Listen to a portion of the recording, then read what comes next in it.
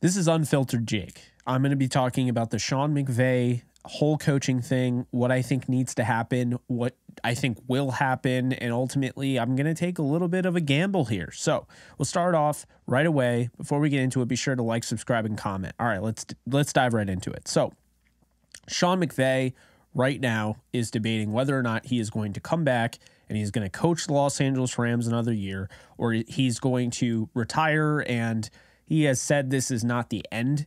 He will coach again. He is only 36 years old, but it could be the end of him with the Rams because, I mean, I think we all know if Sean McVay leaves, it could be the same thing as Sean Payton, who we're seeing over with the Saints. The Saints have his rights. They're shopping him. Wherever he goes, the Saints are entitled to compensation. It'd be the same thing with Sean McVay. When you find your head coach and the coach in the past wants to come back, well, it's not as easy as just bringing him back, even though he did win a Super Bowl. Think about it. If the Rams hired anybody and they take him to the Super Bowl next year, is Sean McVay, who wants to potentially come back next year, is he the guy that you just let back in the building? Are you going to push the guy who just led this team to the Super Bowl following a 5-12 season? Are you going to push him out of the building? So it creates a little bit of a conundrum to kind of solve. And I think it's very simple to say that Sean McVay is likely done with the Rams if they move on without him. If he moves on and he retires,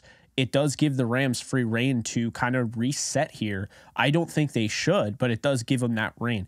There are unlimited opportunities, different things that they could do this offseason. The Rams could go in a complete polar opposite direction than where they were intending to go should this decision come down to it where he leaves or if he stays.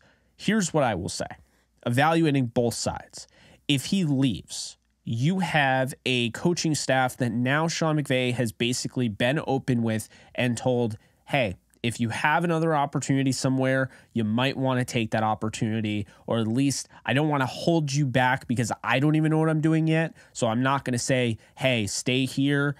No. So there are a lot of guys on this coaching staff, and there are guys on this coaching staff that weren't necessarily coming back, right? But there are guys on this coaching staff that could come back, but also could get a job before McVay decides.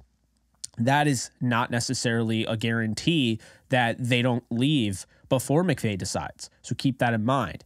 So if McVay does leave, not everybody in-house, so to speak, because of this, is necessarily available. And I think that's a big, big thing here. It's important to realize Thomas Brown, who I continue to mention in live streams and podcasts, he is not a guarantee now with the news that, these guys have been given the opportunity to go and look for potentially another offer, another job opportunity. And so, now it's Thomas Brown.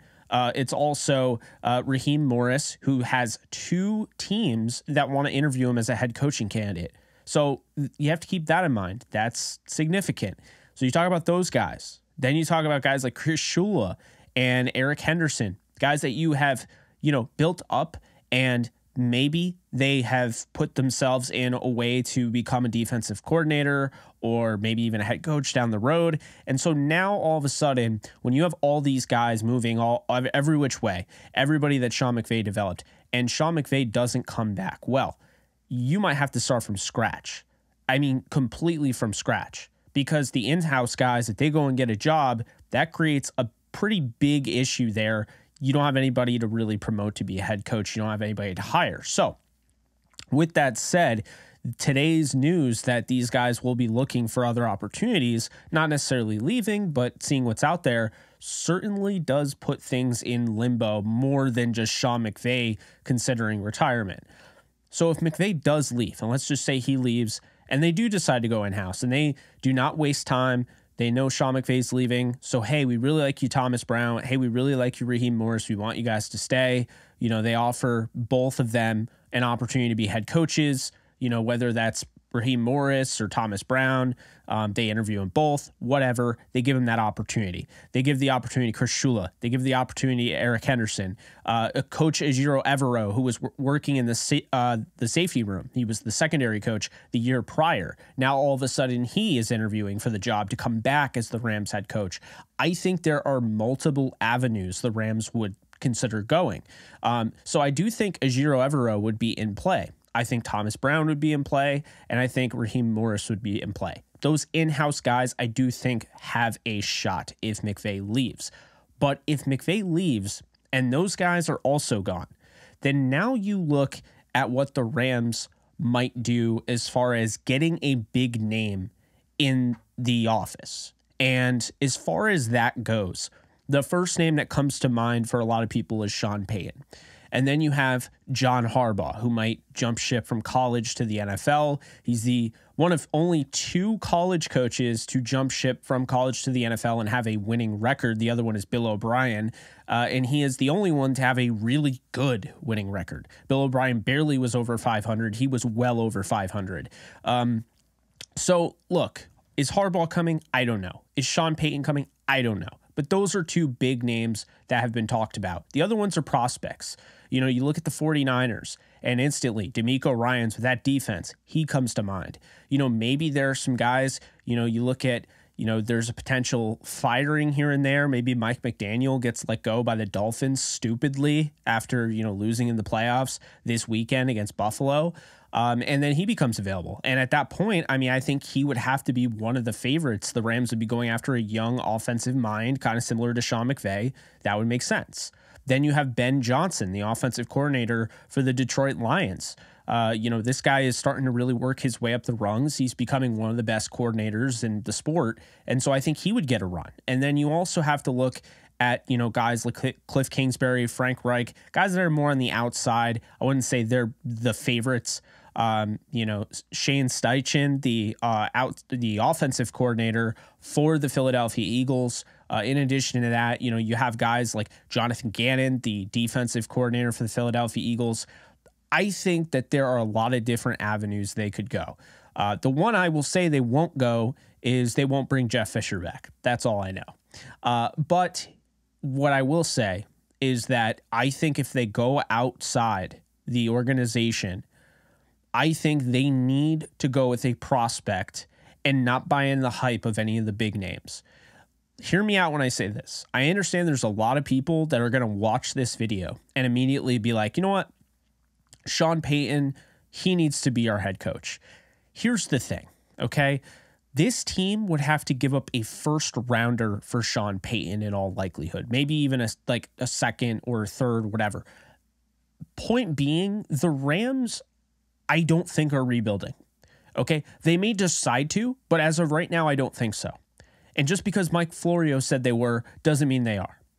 So when you have a core group of guys, you have Bobby Wagner, you have Jalen Ramsey, Aaron Donald, Matthew Stafford, Cooper Kupp, you got some young guys to be excited about with Ernest Jones, Tutu Atwell, Cam Akers, you know, guys like that.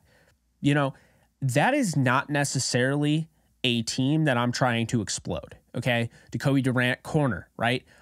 That's not a team I'm trying to blow up.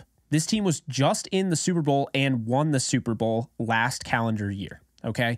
It was a bad year with unreal number of injuries in the trenches, injuries to their starting quarterback, their star wide receiver, their star pass rusher, a lot of injuries, okay? And they are going to have to figure it out cap dollar-wise. But you have to imagine that Tony Pastore's had a fail-safe in place, because you can't just plan ahead with the idea of, well, hopefully that doesn't happen, because they always have to be prepared for what if this does happen. And so I think the Rams are going to figure this thing out. But I also don't think they're going to be as bad as people think. I don't think they are as bad as people think. You know how I know that? Because with the first place schedule and a target on their back being the defending Super Bowl champions, you know what the Rams did?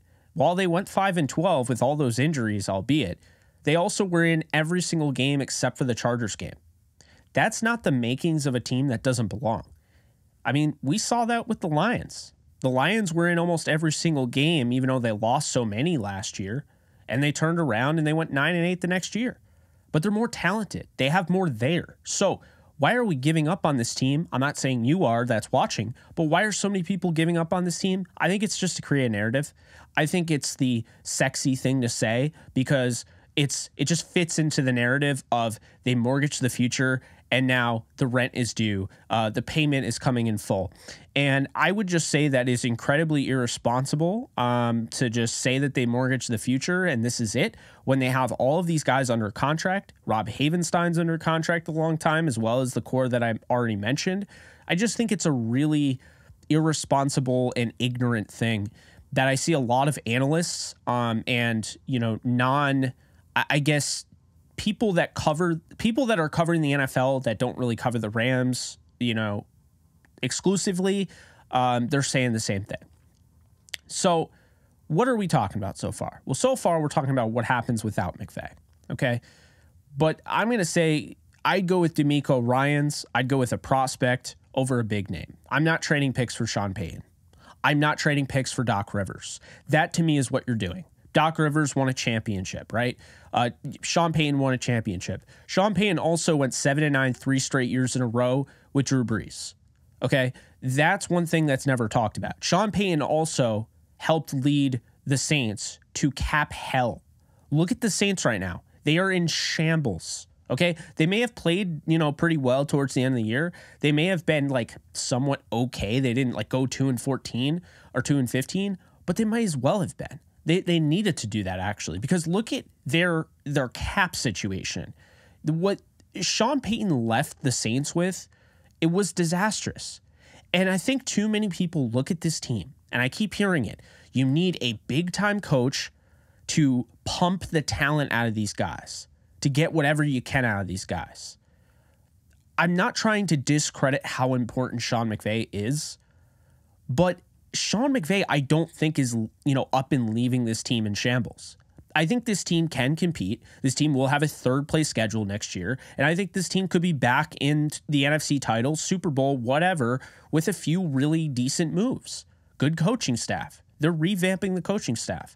Who knows if McVay is the head coach, but I do think if you got a decent head coach that can be a true leader of men, we've seen it. It's not far-fetched. Zach Taylor went from worst to one of the best teams in the league, playing in the Super Bowl in his second season.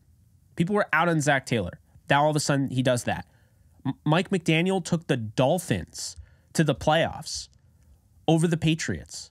He took the Dolphins to the playoffs. Just amazing what a one-year turnaround does. Look at what Tua did with him.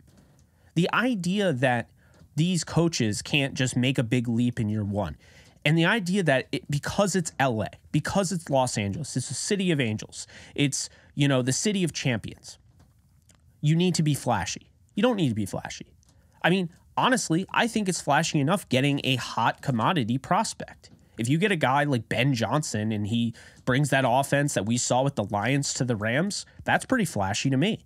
If you bring a guy like DeMeco Ryans, who put together the best defense arguably in football this year for the 49ers, that could lead to them winning the Super Bowl, that's pretty flashy for me. Okay?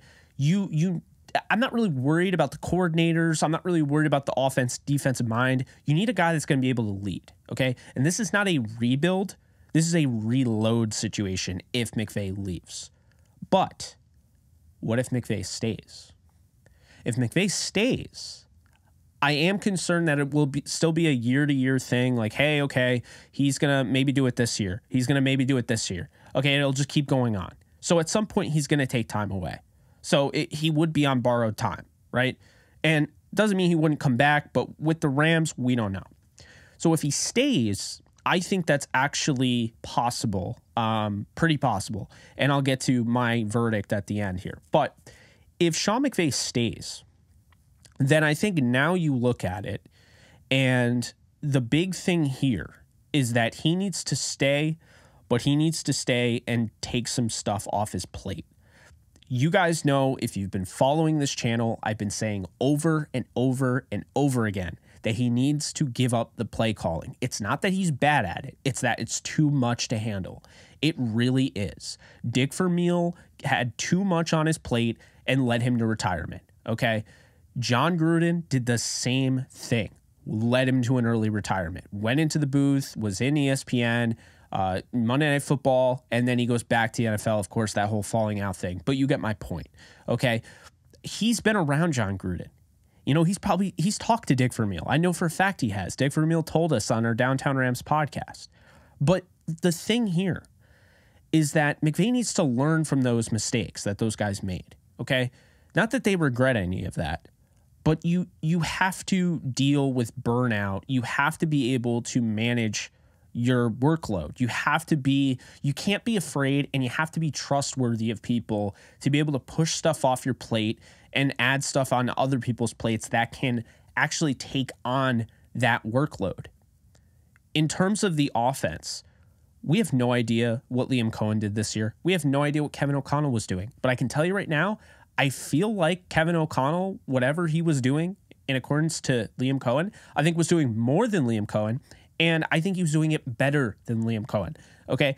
I think a lot of the issues here is the fact that McVay constantly is trying to prop these guys up. He's trying to help his buddies in coaching. He's trying to help guys that, men that are working hard. He's trying to push them to the next level because he is so confident and is so comfortable pushing these guys and getting them better jobs, right? Promoting these guys either from within or outside the organization, giving them those opportunities. That is a sign of a very good employer. But the problem with that is when you're in coaching, and honestly, you can relate it to real world, just like any sort of job. If you're onboarding constantly, that becomes a hassle. Okay. If you're going to have a new offensive coordinator every year, that's going to become a hassle. To have a guy like Zach Taylor leave, to have a guy like Kevin O'Connell leave, you have a Giro Evero on the defensive side of the ball, Aubrey Pleasant, defensive side of the ball. You have all these guys leaving all the time. You're always getting plucked from. Okay. That eventually takes its toll. When Sean McVay had Wade Phillips on the defensive side and he was the defensive coordinator, it gave him that stability and it gave him training wheels, if you will. He didn't have to have a huge stock in the defense. Wade took care of it. He then moved on from Wade, and Wade moved on from the Rams because he wanted to have more stock into the defense.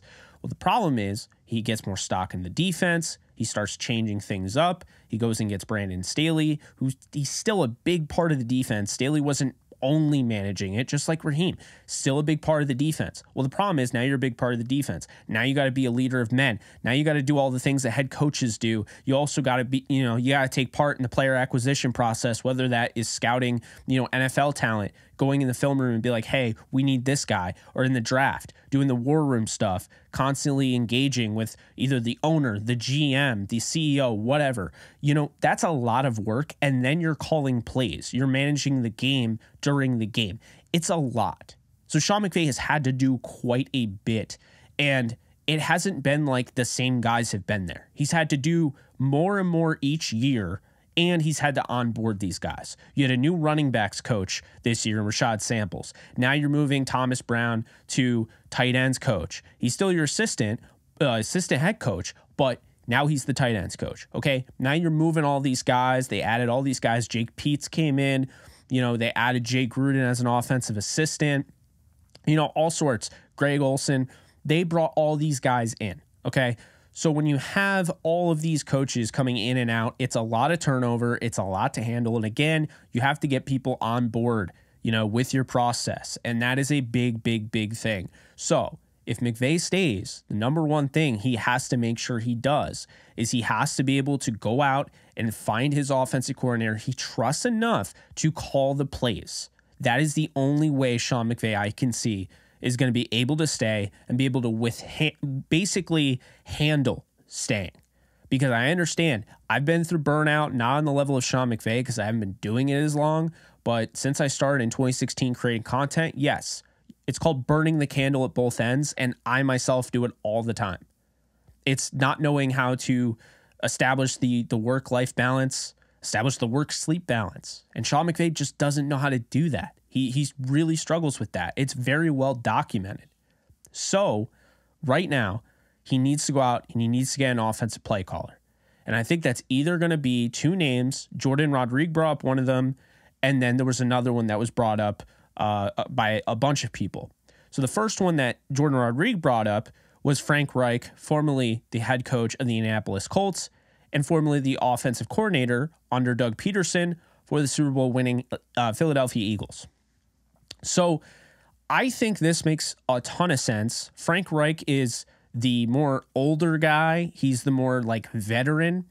And I feel like when you talk about him, he basically his thing is about multiplicity. So his offense, his whole offensive philosophy is going to be about attacking the defense and having something to combat whatever the defense, throws your way. And what we saw and it wasn't a great time with Doug Peterson, not Doug Peterson. It wasn't a great time, with Frank Reich in Indianapolis. But what we did see is usage out of the backfield, pass catching wise. And I want to see more of that. You saw in 2017-18, Sean McVay really helped Jared Goff out, really onboarded him well because he had an elite talent in Todd Gurley that could not only run the ball extremely well, but could also catch it out of the backfield extremely well. There needs to be more of that. And I think Frank Reich would, be able to implement that. You have a really good pass catching back in Kyren Williams. I think Cam Akers is an underrated pass catcher at this point in his career. So you'd be able to bolster those guys' usage. I think Reich would rely more on running the ball, setting up the play action instead of just rolling with the play action, and just running over time. So I think he'd be keeping Sean McVay on the straight and narrow, as far as balancing the offense. This is also a golden opportunity for Reich, but also since he is getting older, you have all these young prospects I mentioned earlier. Reich isn't a guarantee to be promoted to a head coach. It does give you some stability. Does that mean that a team wouldn't take him away? No, but it is more likely that a team goes with a Ben Johnson if he stays this year and becomes, the head coach next year. It's likely they go with him over Frank Reich. It's likely they go with a young prospect in D'Amico Ryans over Frank Reich. And those guys are going to keep coming up. So that is a big thing for Sean McVay, is finding a guy that is a veteran that's going to have stability. He's going to stay there a long time. It helps you out, not just having a young up-and-coming guy that you're going to have to see go out the door in a day or two, it seems like. The other option is the one that's being talked about the most, is Cliff Kingsbury, and there's a lot of buzz about this. If Sean McVay stays, Cliff Kingsbury wants to coach in LA. He wants to coach with him. There's already been talk about this even before he took the job with Arizona, that he could go with Sean McVay. They're friends. He was at his wedding, the whole thing. So I think this is the most likely scenario. I think Reich is the best scenario, but I don't think either scenario are bad, because I think bottom line is we've reached a point where what I've been saying, what a lot of you have been saying, we were right. Sean McVay has to give up play calling. He didn't want to, and now he's at the point where it's literally retirement or give up play calling. And I think he's going to ultimately decide to not retire. Again, this is a gamble. I think Sean McVay's staying, and I think Cliff Kingsbury will be your Rams offensive coordinator and play caller for the 2023-2024 season. I really believe that. I think right now, McVay, you're seeing these names come out. You're seeing Reich. You're seeing Cliff Kingsbury. Why do you think they're in the news? I can tell you why. I think they're in the news because I think those have been leaked, because I think Sean McVay is really uncertain if he's returning. But one of the main things that has to happen if he returns, he realizes he has to pass the sticks. As my co-host on Believe in Rams would say, Cameron Lynch, he's got to pass the sticks. And, in my opinion, I think Frank Reich is the best option, but Cliff Kingsbury isn't that far behind. I think Kingsbury is a friend, but also somebody that I think would be more similar to Sean McVay's offense. And I think he'd feel more confident in Cliff Kingsbury, trustworthy of him to call the plays. He's a former head coach as of literally the other day. So I think that is what they're going to do. I think you're still going to have your revamping of the coaching staff. There'll be guys that leave, but ultimately speaking, Sean McVay, Cliff Kingsbury, I think that's going to be your duo this upcoming season. I think he's going to stay. As far as the defensive coordinator, if Raheem Morris doesn't get hired somewhere else, I think he returns. I think he absolutely would love to coach around Sean again. I don't think he wants to leave the Rams. I think he's made that very clear. He doesn't want to leave. But if a head coaching opportunity comes, of course he's going to listen. And I would also make the argument that, everyone's talking about Vic Fangio and Sean Payton, but what if Vic Fangio just basically said, you know what, Sean Payton, you're going to be joining whatever team. They don't have what the Rams have. This is a huge opportunity for me. I get to coach Aaron Donald and Jalen Ramsey and Bobby Wagner, and I'll take it. So I'll say this right now. I would not be surprised if Raheem Morris gets hired somewhere. I would not be surprised if Vic Fangio got talked in by Sean McVay to come with him. Sean McVay once talked in a genius on the defense in Wade Phillips, okay? Before he even coached. We know what his resume is. I know him and Sean Payton are friends, but I think Vic Fangio would really consider if just it wasn't in the cards for Sean Payton to go to the Rams, and maybe he's looking at the Chargers or whatever if they were to fire Brandon Staley. I think Vic Fangio would consider the Rams. I really believe that. Personally, I think the best course of action is you get Raheem Morris back, but if he becomes a head coach, it's out of your, it's out of your hands. So, in conclusion, my raw thoughts, I'm not going to edit this. This is going to be kind of a new thing for me. I think I'm going to start putting out more videos like this, unedited, just giving you my raw thoughts on the subject, everything on my head right then and there. But really, I just believe that Sean McVay will be back. That's what I was first told. And then I started to kind of waver a little bit. As you guys know, a lot of that stuff comes out, kind of wavers, your opinion. But ultimately speaking, I think when it's all said and done, Sean McVay will come back. The Rams will be back in the thick of it next year. They're gonna make some changes. Like, this is not going to be the same roster. There could be some major changes. This is not going to be the same coaching staff, but I do think they will be successful. Again, they have a third place schedule. I think things will be easier for them next year. And as long as they don't have the worst injury plague we've seen in quite some time, again, they should be fine. I think Matthew Stafford will be fine, and I'm excited for it. So, Sean McVay, bold prediction here. I think Sean McVay returns. We'll see about, years after, but as far as this upcoming season, Sean McVay returns. Cliff Kingsbury is his play caller. And I'm going to say it's either Raheem Morris or Vic Fangio as this defensive coordinator. I appreciate you guys watching. Again, this is basically Jake unedited, Jake raw, whatever you want to call it. And I'll see you guys next time. Later, folks.